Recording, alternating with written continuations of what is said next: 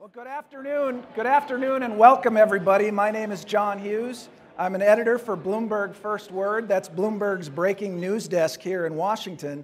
And I'm the 108th president of the National Press Club. Today we have a very special event at the club. The CEOs of the three largest airlines in the world, American, United, and Delta, are appearing together to answer questions for the next hour.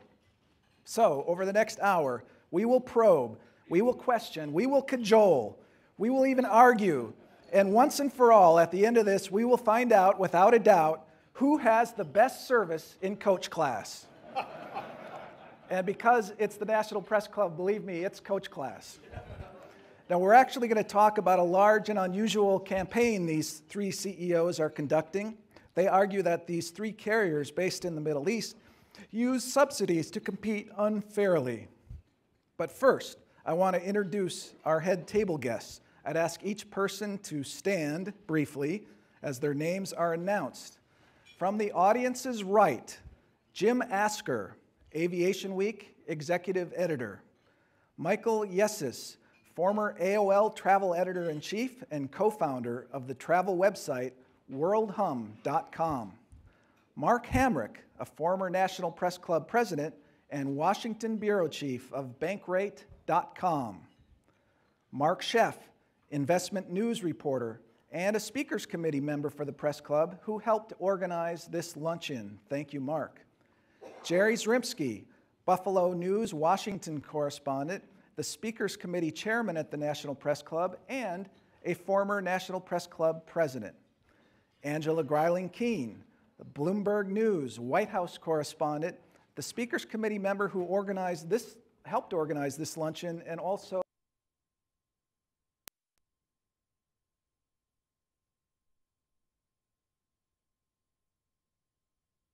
21st century, and she just returned from the Middle East after covering it for 10 years. Marilyn Giwax, an NPR senior business news editor. Michael Lindenberger, Dallas Morning News Washington correspondent for business. And Pat Host, Defense Daily and Rotor Wing magazine staff reporter.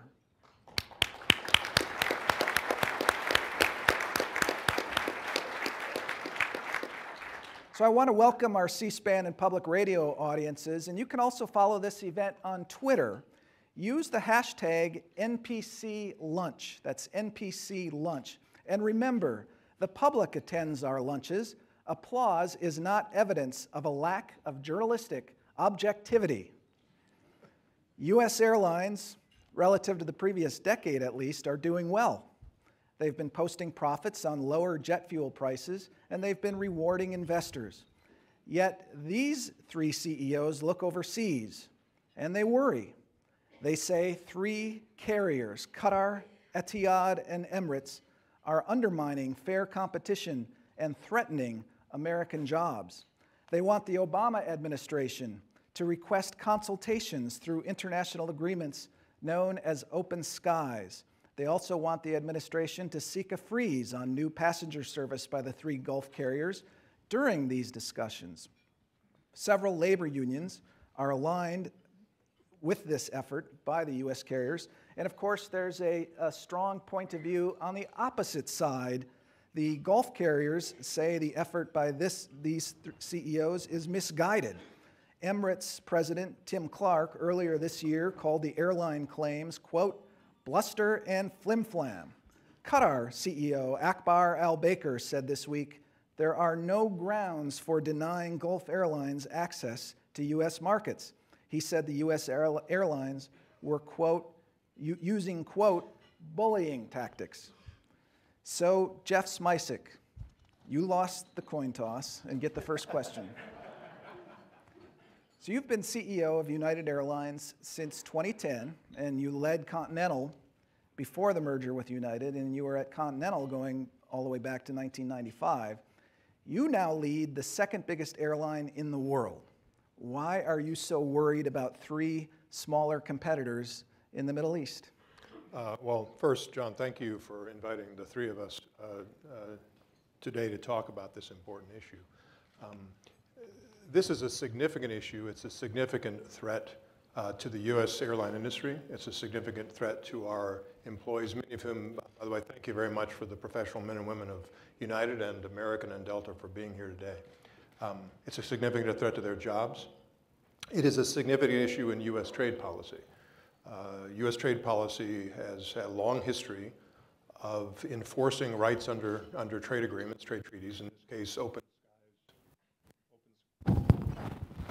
open skies bilateral agreements, which are predicated on a fair and level competitive playing field, free of distortions such as government subsidies. The three carriers that we're talking about, Qatar, Etihad, and Emirates, are not just airlines, they're arms of the state. They are part of state policy to drive tourism and trade through the Middle East. And these three carriers are not stimulating demand. In fact, today we released an econometric analysis by Compass Lexicon showing that these carriers are not actually adding travel. They're actually just simply siphoning travel away from the U.S. airlines and their foreign partners in a way that's quite detrimental to U.S. jobs. And what we're asking our government to do is to invoke the consultation provisions of the Open Skies agreements with these two nations.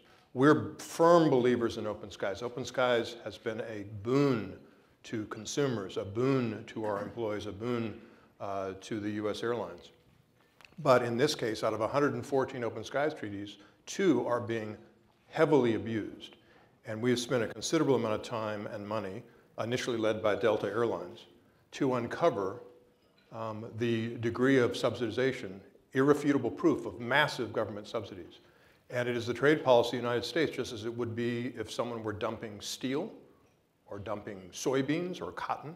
Here it's dumping airline seats in the United States, subsidized by foreign governments as part of the foreign government's policy to grow traffic to and through the Middle East. And this is an important issue. It's a very important issue. It's causing current harm. The harm is accelerating. And we know how this movie ends. It does not end well. We've seen what the Gulf carriers have done to the carriers in Europe, Air France, KLM, Lufthansa. We've seen what they've done to Qantas. We've seen what they're doing to Singapore. We know how this movie ends. It does not end well for American consumers. It does not end well. My mic's going in and out. It does not end well for the professional men and women of our airlines, and it does not end well for the American economy. Doug Parker, a little bit about you. You became CEO of American Airlines in 2013, and that followed the merger with US Airways, and you had been CEO at US Airways. And before that, you were CEO of America West. Right. And now you are seeing these Gulf carriers adding new routes, and now you want the US government to take really an unusual step of freezing new routes. Doesn't sound like what a competitor would do. Why are you taking this strange step? Well, we don't think it's strange at all. We think it's exactly what the bilateral agreement calls for. The request is simply to have consultations, to have talks. We've added to that the request that until we can get through those talks, we'd like to see a freeze in the flying. That, by the way, hasn't happened. And we should note that simply since we've announced, or since we laid out our case in January, those 3 carriers have increased their capacity in the United States by 25%. So they're clearly doing everything they can to win the race against the clock, because look, the reality is we've put forward an extremely compelling case, as Jeff outlined. Our government can't ignore it. They won't ignore it. And then they will indeed have consultations, and we will have action. And those carriers know that, and that's why they're adding so much capacity. That's why they're making comments such as, you know, it took us 2 years to find the information, so they should have 2 years to respond. Those are simply attempts to have as much time to get as much flying in as they possibly can, because they're well aware of the fact that they are violating the trade agreement, and that indeed there's going to be some action taken. So. I don't think it's well, it's nothing that we have done before. It doesn't mean it's odd. It doesn't mean it's strange. We've never seen anything like this. Who would ever contemplated 2 countries putting $40 billion of subsidies into 3 airlines? So behavior like that results in things that you don't see very often. And that's what's happening here, is we've uncovered the facts, we're responding accordingly, we're simply asking for consultations to take place. And once they do, we're certain that we'll get to a place that works for everyone. Okay, Richard Anderson, you became CEO of Delta in 2007, and you previously ran Northwest Airlines, and you go all the way back to 1987 in the industry when you began with Continental. You have cited a figure of $42 billion in subsidies that go to Gulf carriers. How do you back up the figure when there aren't public documents that anybody can see that will show that figure? And then, assuming that these subsidies are happening, down the road you'll have to show that they're actually harming you and the industry. Are you going to be able to show harm? Well, first on the evidence, we started a process at Delta a couple of years ago because, and just by definition, an A380 daily from Milan to JFK, if you've been in the airline industry any period of time, intuition tells you you don't need to see a flight profitability system report to tell you that that can't work. And we kept reading that the carriers were saying, actually in filed statements at DOT, that there were no government subsidies to any of these three carriers. But over the time frame of the 10 years of these bilateral relationships, they've added they have 24 nonstops, 24 daily nonstops. And it was just counterintuitive because those countries have populations the size of North Dakota. So, normally to have that kind of traffic between 2 points, it just wouldn't support. So we began a process to try to figure out what was going on. And we found their financial statements.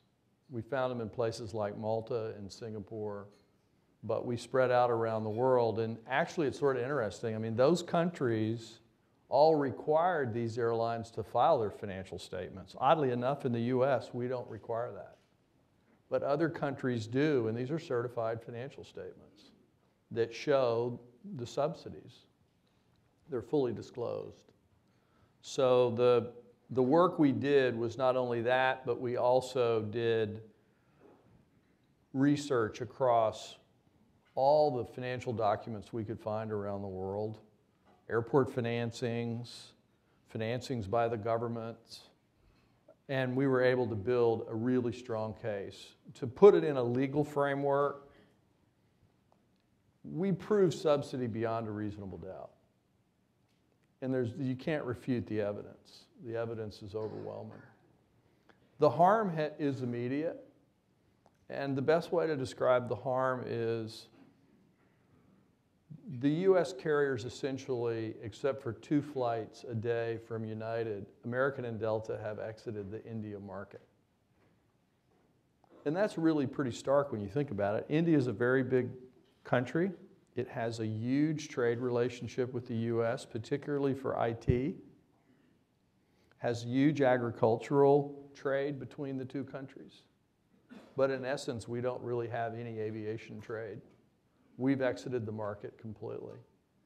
Because essentially what these carriers have done is with subsidized government strategies, come into the marketplace to basically shift the traffic off of us and take us out of the Indian market. And you think about it, US flag carriers ought to be in the Indian market. American and Delta should be in the Indian market.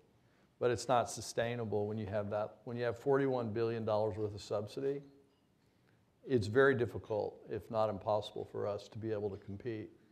And that harm is immediate. We've got a good analysis from Compass Lexicon that was part of our white paper.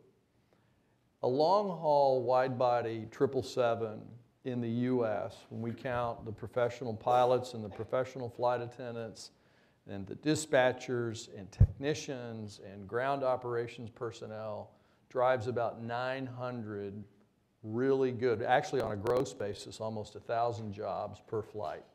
So when we put a 777 or a 74 or an A350 or a 787 on a daily nonstop across the ocean, it drives almost 1,000 jobs for each one of these carriers.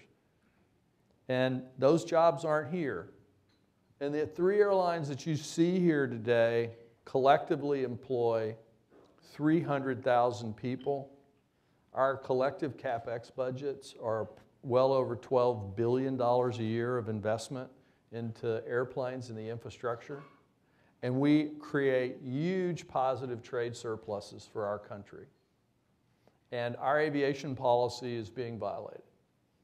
The stated aviation policy of this country is we will act vigorously, this is the DOT, we will act vigorously through all our appropriate means to defend our rights and protect our airlines to ensure that competition is fair and the playing field is level by eliminating marketplace distortions such as government subsidies.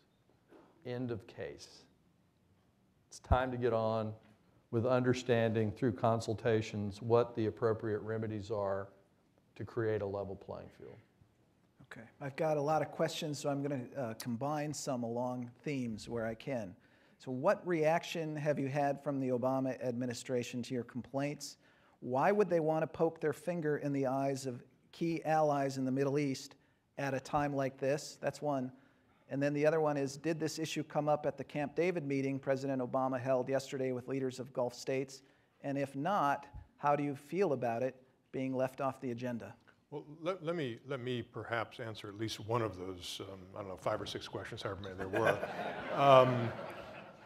You know, it is the long-standing practice of the United States government with respect to trade disputes to bifurcate the trade dispute from matters of national security or defense. Let me use the Boeing Airbus trade dispute, which is a large recent trade dispute. By the way, the amount of subsidies here dwarf by more than a factor of 2 the size of the Boeing Airbus dispute. That was a dispute with very clear allies in the European Union. They're members of NATO.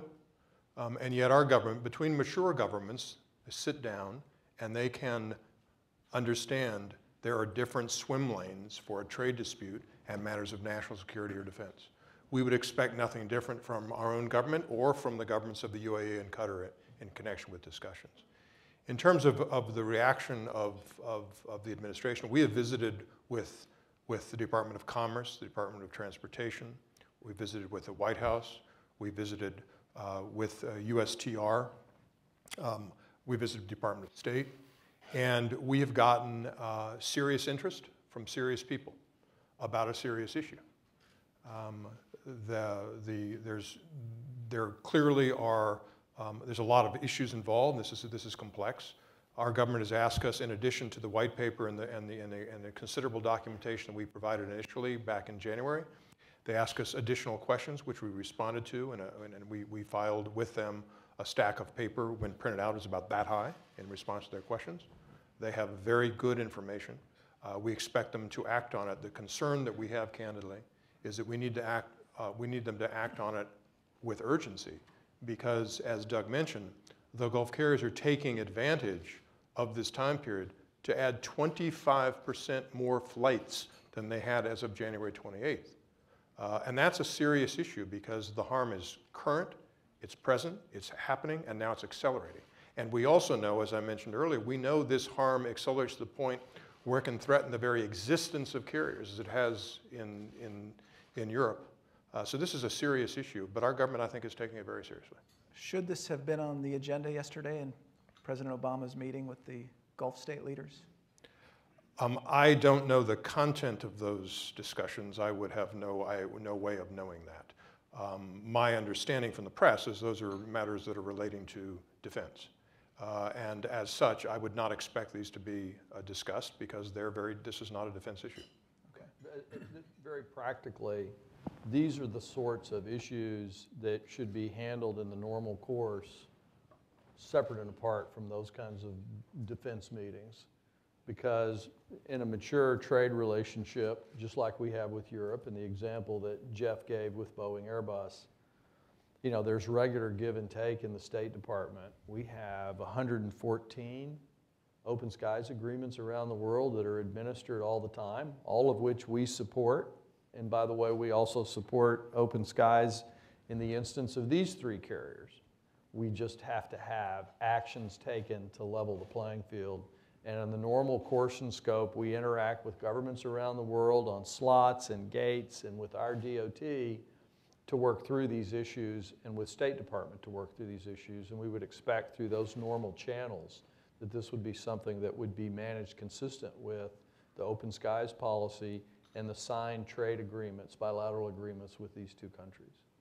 So I mentioned in the introduction, the 3 of you are together on this and labor unions are supporting you, but there are some who are not with you.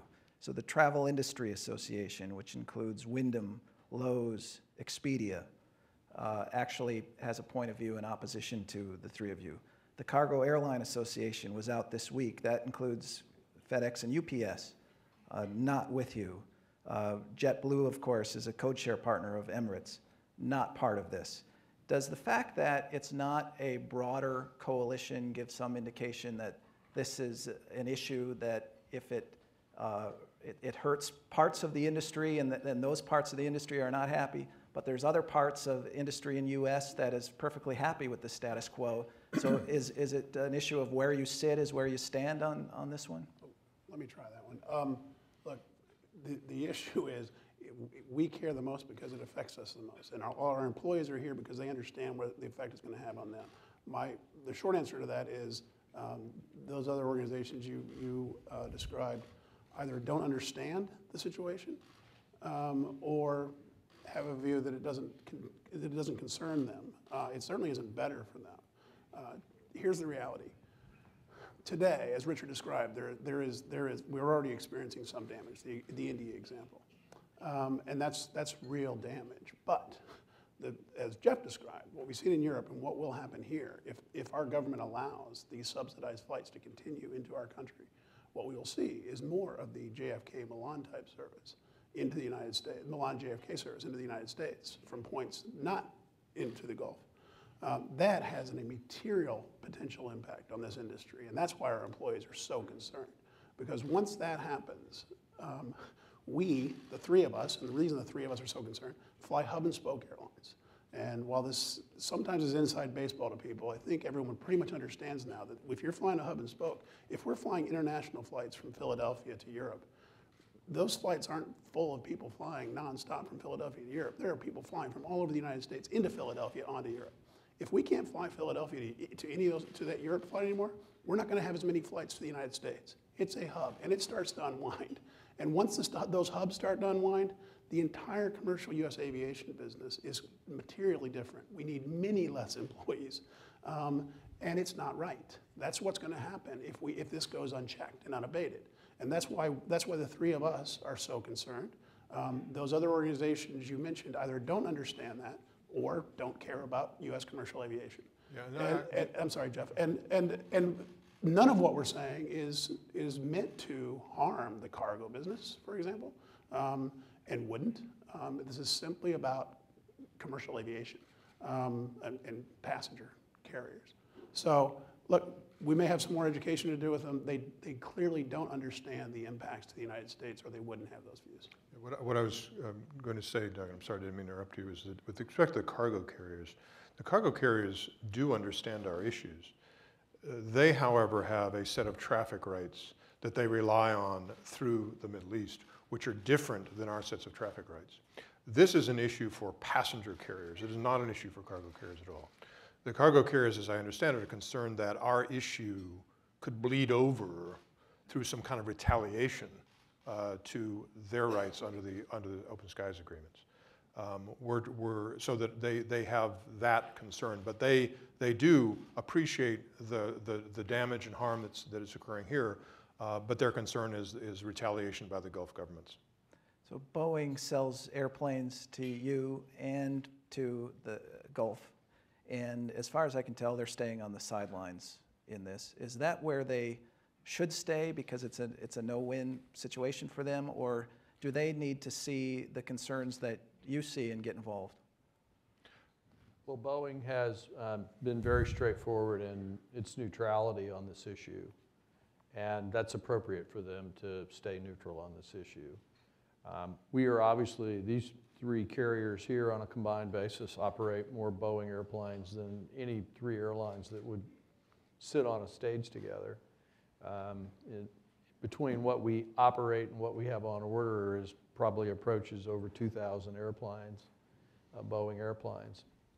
So from that standpoint, it's appropriate that they stay neutral. Look, they are conflicted. They have two sets of large customers on each side, so that's understandable. I don't think, however, if someone were to ask Jim or Ray, do you have a problem with the U.S. government enforcing U.S. trade policy, that they would say no. They should be in favor of that, and I believe they are, because that's all we're asking for here, enforce the policy.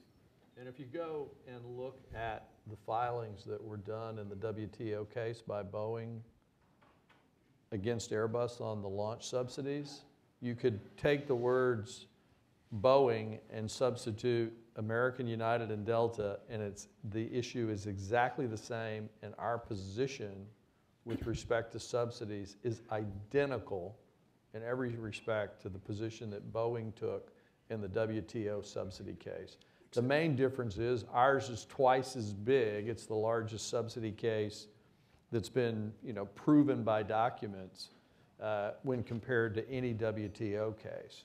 So from that standpoint, as we say in the law, we have a horse case, and the horse case is our case is identical to the Boeing case in front of the WTO. And if you go research the Boeing quotes and statements made in the docket, they're identical to what we're saying here. Doug Parker, I have several questions that were just for you, and that must be why you're sitting in the middle seat, the special place. We'll see. I wrote all of them. So Doug likes the combined question. I'm going to combine a couple questions for you. But one of the questions is along the lines of this. American is part of the One World Alliance. British Airways is a key partner in the One World Alliance. British Airways partner is supportive of the Middle Eastern carrier's position on this. Qatar is a member of the One World Alliance, and apparently you supported their entry into the alliance a couple years ago. So, and maybe I just won't combine another question. I'll leave it at that because that's enough. It's enough but complexity. it certainly makes for a peculiar get-together when One World, a little awkward when One World gets together all in one room. How do you, figure all this out? It doesn't seem to make sense the way that I just laid it out. Okay, well, for you to be in here. Let me try and explain, because it makes sense to me. We're part of the One World Alliance because that's important to our customers. We have customers that want to get to parts of the world that American doesn't serve, such as the Middle East. So we have code-share relationships that allow them to get there. That I think is the right thing to do for American Airlines customers. That doesn't mean that we should sit and watch subsidized travel flying to the United States and allow our U.S. government to not enforce the policy with the countries of the UAE and Qatar. Look, to us, this is much less about individual airlines and about public policy. And the policy is the U.S. government working with the governments of the UAE and Qatar, and they should enforce that policy. So and then as it relates to British Airways, look, they have a different view. They also have a very different network dynamic than most of us do. Great airline, great partner, British Airways, and very well run and managed, and we work extremely well together. But the reality is their global hub is slot constrained, and they don't face these same issues that the rest of us do because it's not possible to add subsidized capacity in enormous tranches to their hub, but it is to ours. So it's perfectly fine to keep Qatar in One World, and you can be their alliance partner on that front, but have this issue with them on this other front. Look, it's a public policy issue versus a marketing relationship. Yes, they're completely different. Okay. Another questioner says, traditionally this has been a fight led by Delta, and both the old American and U.S. Airways were mostly on the sidelines. Why has the new American taken such a strong part in the campaign at this time? because we saw the data.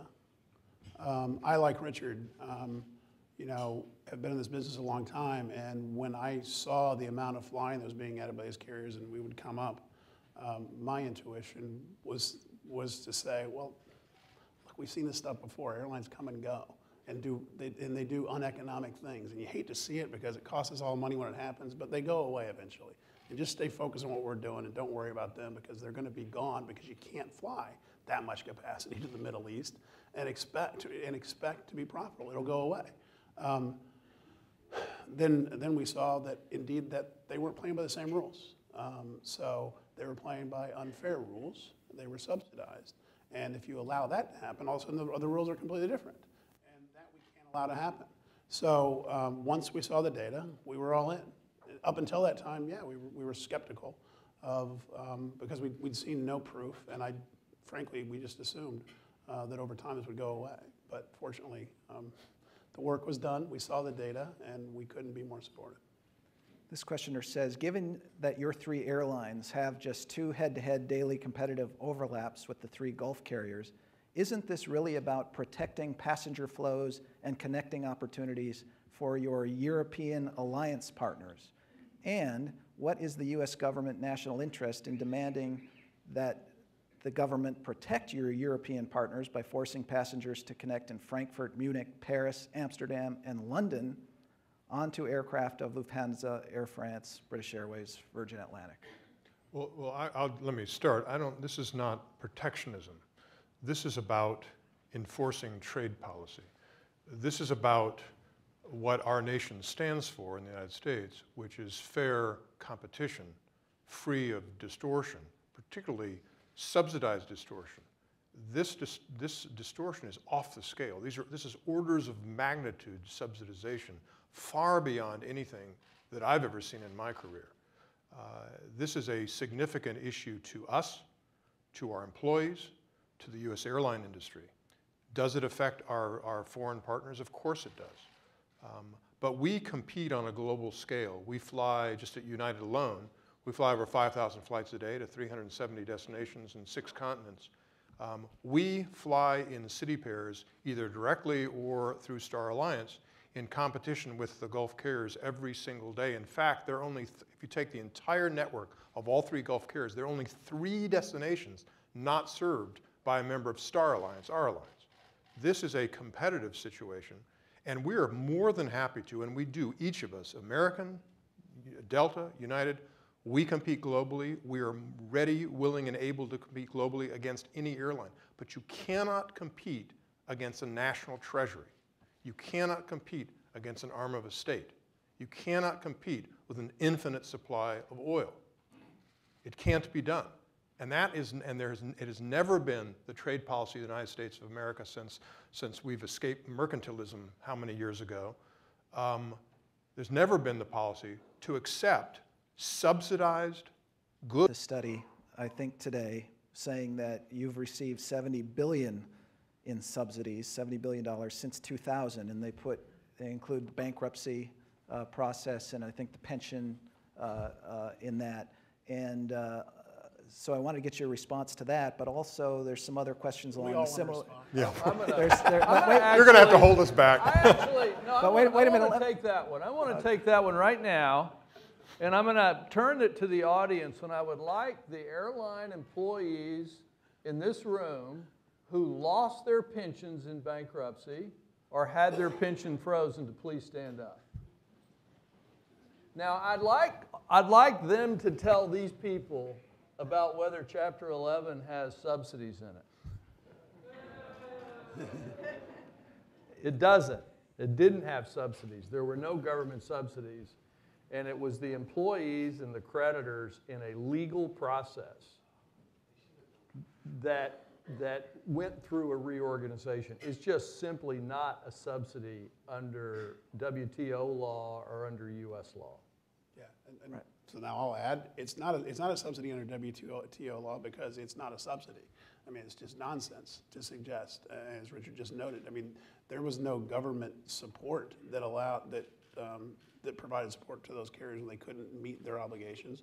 The people that had made commitments to those airlines, like creditors and employees, had found that that the airlines couldn't meet their commitments, and they ended up with pensions lost, jobs lost, not being paid back the money they'd loaned, all sorts of horrible things. So that's what bankruptcy is. But look, if this is their defense, fantastic, because we disagree. But let's sit down and talk about it. If their defense is, oh, we're subsidized, but so are you because of bankruptcy, we'd like to talk to them about what bankruptcy really means and help them understand what indeed bankruptcy is versus what the subsidies they're having. That would be a great conversation to have. That's all we want to do. But if the argument is, it's okay for us to be subsidized because you guys have bankruptcy, come on. Right. In fact, two of the three carriers, Etihad and Qatar, in their audited financial statements that we were able to uncover in some fairly obscure jurisdictions, have going concern footnotes. If for those of you who are not schooled in the wonders of accounting, what that means is the auditors are basically saying, this is not a going concern. This entity does not have sufficient cash flow and profitability to survive, and therefore needs to be liquidated. But the government stepped in and shoveled in more subsidy to keep these carriers afloat. So, it is patently absurd, not only from a WTO perspective or any definition of a subsidy, to argue that bankruptcies of American carriers served as subsidies, because the people who paid for those were our fine employees, were our creditors, were shareholders. That's a devastating thing to occur. Certainly not a subsidy. But two of those three carriers, but for massive government subsidies. In the case of Etihad, $17 billion a year. In the case of Qatar, almost $17 billion. Not a year, it's $17 billion over the past 10 years, and Qatar $17 billion as well. But for those subsidies, those carriers would be liquidated. They wouldn't exist today. But you have received government subsidies over the years, whether it's guaranteed loans or ATC to some degree is subsidizing your business, right? No. Money No. from No. money No. ATC, no, No, that is we incorrect. pay for every penny. to the We pay extent for every penny to of the air extent that traffic general control. taxpayer dollars go into that No, there's fund. Well, we can But- have a conversation about that, but that's not correct. But you're not saying you don't get any government subsidies. Yes, we are. You're saying zero. We do not receive subsidy. This industry is the leading taxpayer in the United States. We pay a 21% national sales tax. When you add up the 15 to 17 taxes that we pay, our airport systems are self-funded. We do not receive subsidies from the United States. And that was part of the Airline Deregulation Act of 1978. We do not receive subsidies, and that's just false. So tax cuts, loan guarantees, you wouldn't call those subsidies? Well, if you looked at what our book tax rate is and what our tax rate is on our financials, we're a full taxpayer at the highest corporate tax rate.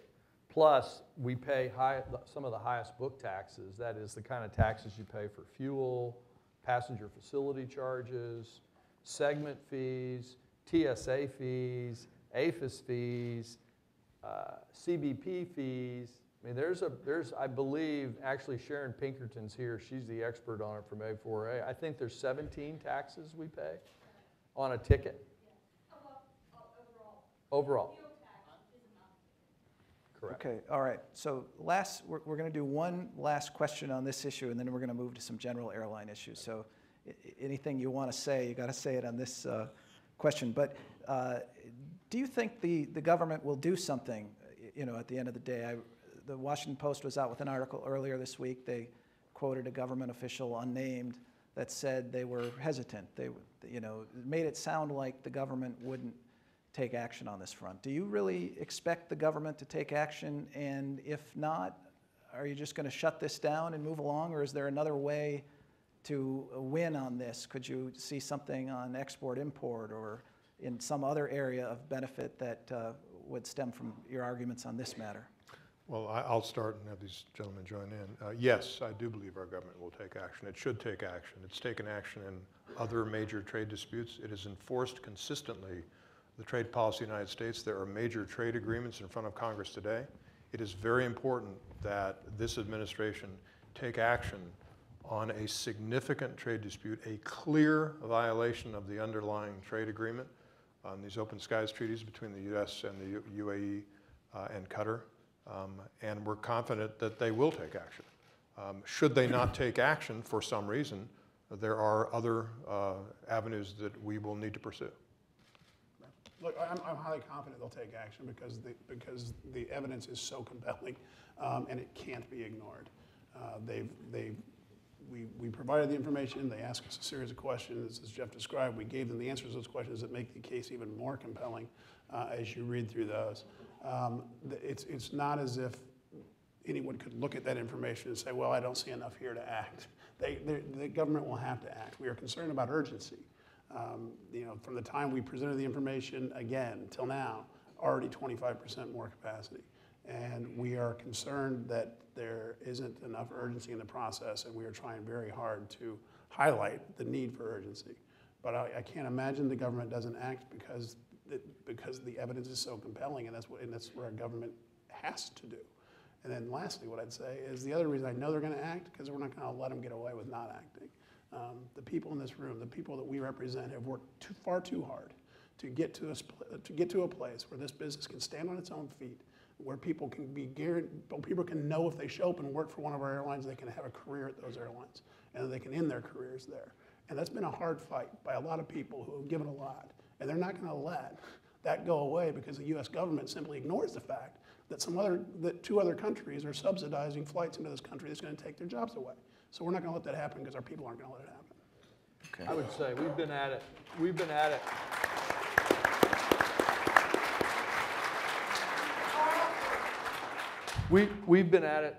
We've been at it over 2 years, and we're not going to stop. So the investigation is just going to continue, and it's just going to keep going. It's not going to stop. We have huge support in Congress. We have 200, and we just circulated one letter. I think we had 260 members sign it. And we have avenues of relief through Congress, but we're going to continue the battle because it's about the future of an industry that is vital to our country.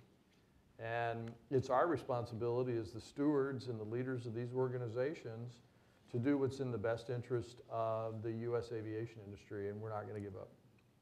Okay, moving to some other topics. This questioner asks, why haven't any savings from reduced fuel costs been passed on to consumers? Or customers, and I think they're talking about airfare relief. Okay, first I'll do this, and my colleagues with legal degrees can do it better.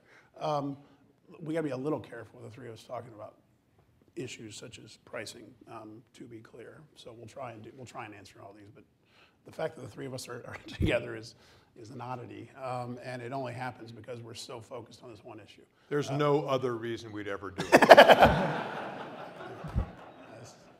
This is hard on all of us. That, by the way, ladies and gentlemen, is proof positive of how serious this issue is. Thank you. But anyway, having said that, I'll try, and you guys can chime in, or we can just end with that.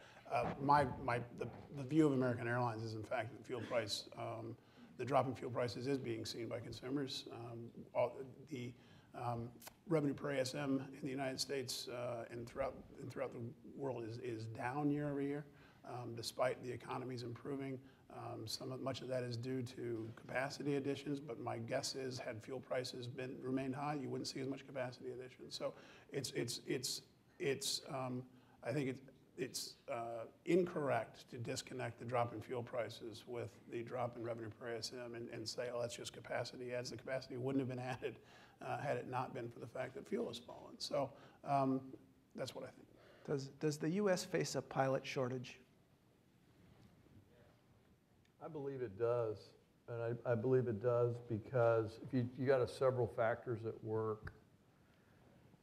Because of what happened after 9/11, we had a decade in this country where the industry essentially declined in size pretty dramatically. I mean, the events in 9/11 were devastating to the industry. And so there was a whole period of time when there was no hiring that really went on. The industry actually shrunk a fair amount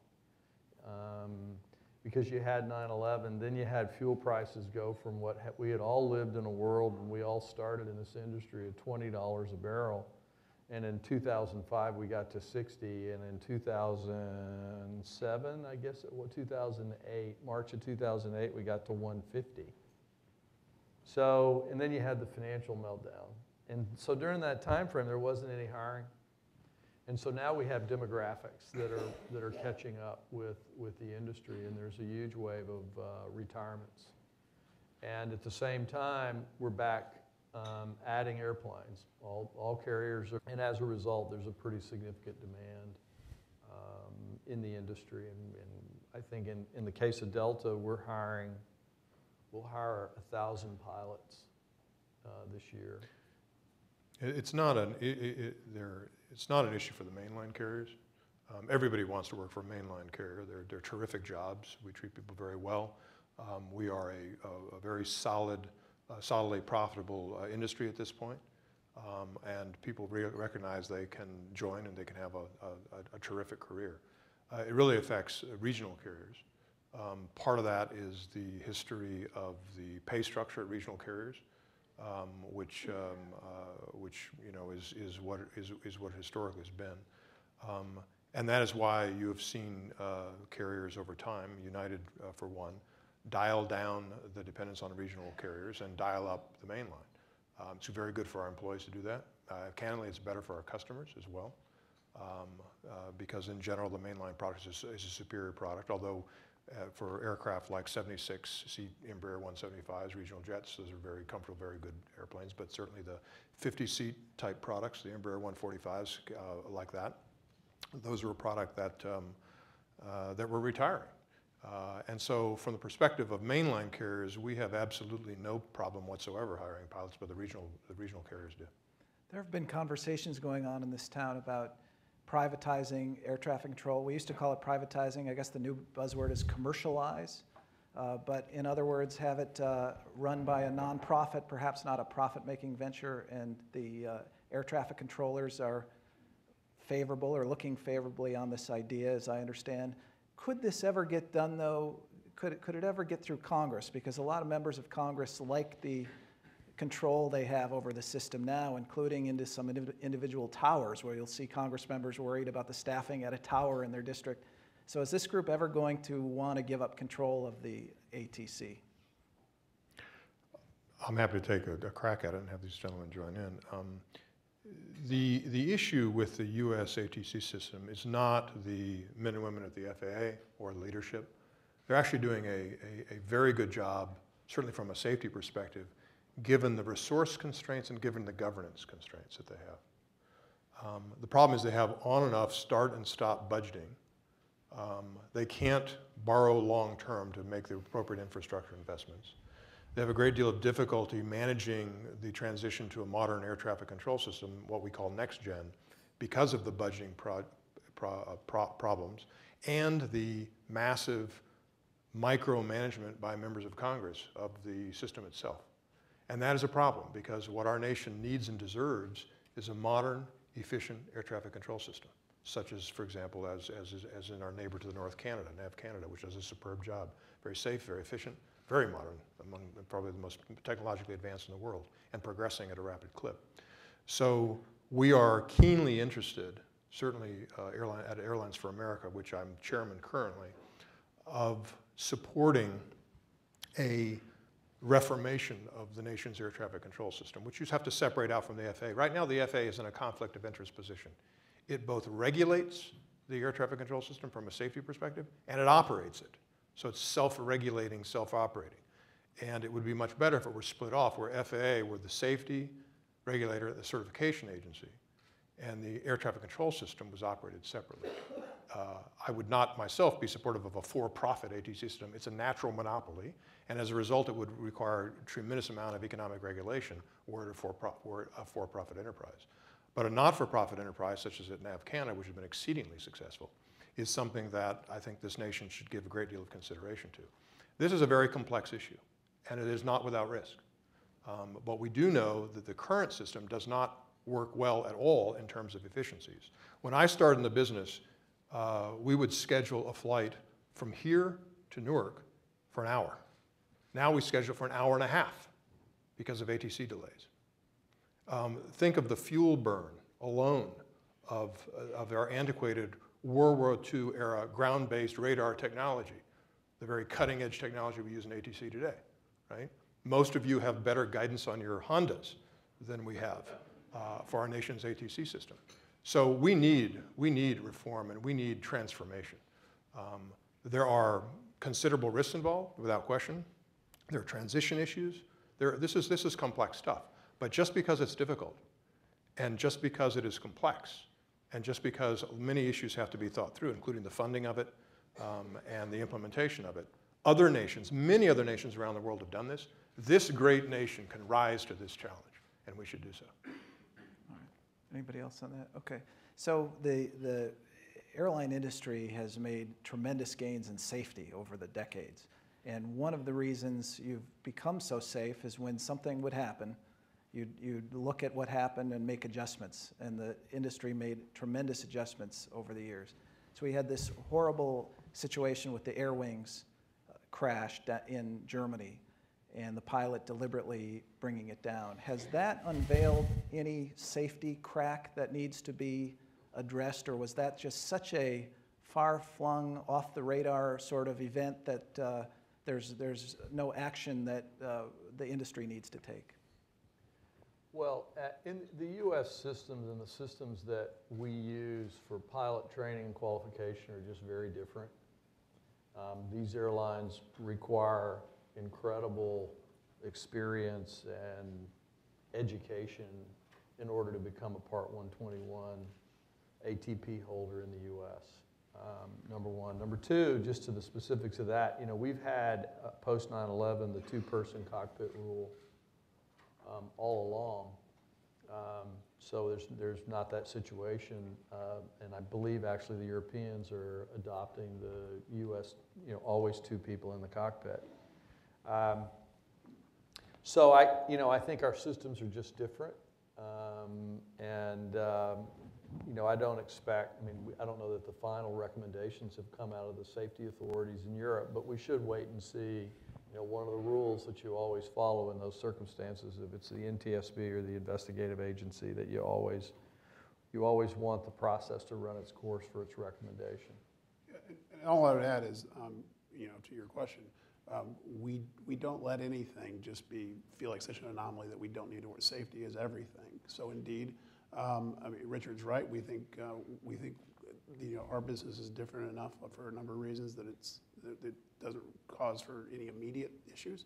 But the FAA is formed an ARC on this that is going to go study it the way it should, with the right people involved, the airlines, pilots, people that understand this, to go do it the way we do things and make sure that we're doing everything we possibly can to ensure that we don't have an incident like that. But that's because we never look at anything and say, that's just such an anomaly, we're not going to worry about it.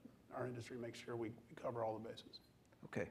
Before we get to the final questions, and I'm running short of time, I just wanted to mention the National Press Club is the world's leading professional organization for journalists, and we fight for a free press worldwide. For more information about the club, go to the website, press.org, and to learn about our nonprofit or to donate to the Journalism Institute, visit press.org/institute. I also want to remind the audience about some upcoming speakers. 1 week from today, Garrison Keillor, the author and host of The Prairie Home Companion, will address the press club.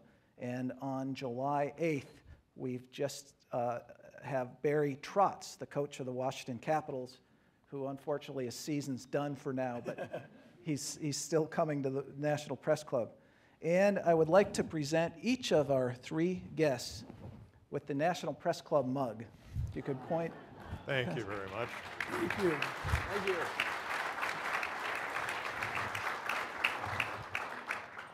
These are the extremely valuable artifacts that people get when they come and speak at the club, and I'm sure it will be treasured by each of you. Always. So I'm just really glad we didn't have to follow Garrison Keillor. That's all I can say. But we are all three slightly above average. I think you're good looking too, brother. I don't think so. So we have a tradition of ending these lunches a little bit more on the lighter side. And we've mentioned how unusual it is to have 3 airline CEOs together in one place, taking questions from the press. We don't know when this will happen again, and I don't know that hopefully never happened before. But while we have this opportunity, I want to give each of you, would you be interested in saying why your airline is better than the guy sitting next to you? How much time do you have? Is there a particular advantage that you see in yours? Let me jump out first. I'll say something that I think may surprise you all. I think that post-consolidation, the U.S. airline industry is so much better than it has ever been. And candidly, I think reality is far out ahead of perception. I think each of our carriers, Delta and American United, offer today a better product than they've offered in their history, better customer service than they've offered in their history, better technology, better facilities, better fleet, better route networks, better customer convenience, better schedule utility than we've ever had. The reason that we compete together so well and so fervently is because we are now in a position that we're making the kinds of investments in you, our customers, and in our employees that we have never been able to make, not because we were stupid, but because we were poor.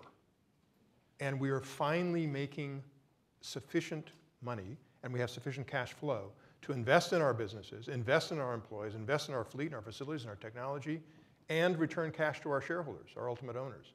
So I think each of us runs a good airline. I think each of the airlines offer different things, but we all are offering an ever increasingly better product for the American consumer, and that's why it's so important. That's why it's so important for us, and as Doug put it, we're not giving up on this Mideast carrier issue because this subsidized capacity will end up devastating this industry.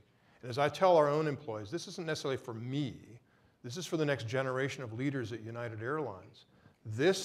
What's happening with the Gulf carrier invasion here, using as arms of the state, is so damaging to the future of our own employees and our airlines and the United States and the economy of the United States that we, despite our very tough competition, and I hate these guys, I will tell you, and they hate me too. We're here together because this is such a serious and important issue, and I just want to thank you for the opportunity for us to be here and for us to address this very important crowd. Thank you.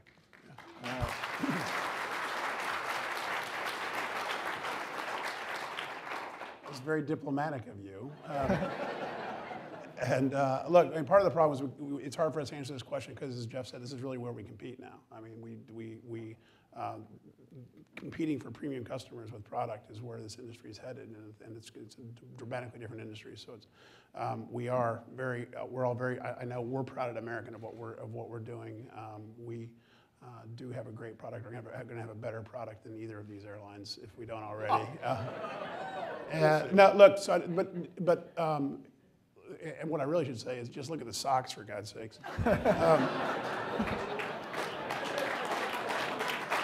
So we at American, stodgy airline, fly we at American are a professional carrier. Okay, look, I do have one thing I do want to say though, like Jeff, this is, look, we talk about the 3 CEOs and how big a deal it is. It is a big deal. It somehow, though, unfortunately gets turned around in the media to be in sort of a personal CEO versus CEO, airline versus airline thing, and that is not what this is about. This is about public policy between the U.S. government and 2 countries. If those airlines, those CEOs are doing what I imagine we would do if we had subsidies. They're flying where they can and doing as best they can with what they're given, and they're given a lot. So that's not what this is about. The 3 of us aren't fighting those 3 CEOs. The 3 of us are petitioning our government, the U.S. government. That's where our case is to the U.S. government. Please act, because these other 2 countries aren't playing fair, and it's going to have a material impact on U.S. trade over time. It has nothing to do with people or airlines. It has to do with U.S. trade policy, and it's being violated. Okay, we just have 30 seconds left. Mr. Anderson, do you want to defend your socks? No, I don't, but I think Doug should defend his. I am so happy to do that. Thank you They don't very much. even match your suit. I'll yield. All right, I would like to ask the audience to give a round of applause to our speaker. Thank you.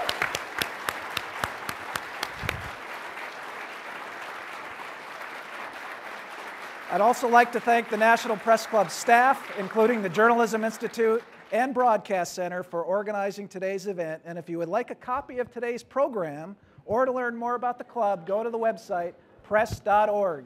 Thank you. We are adjourned. Thanks. Enjoyed it. Hi, thanks a lot. It was fun. I think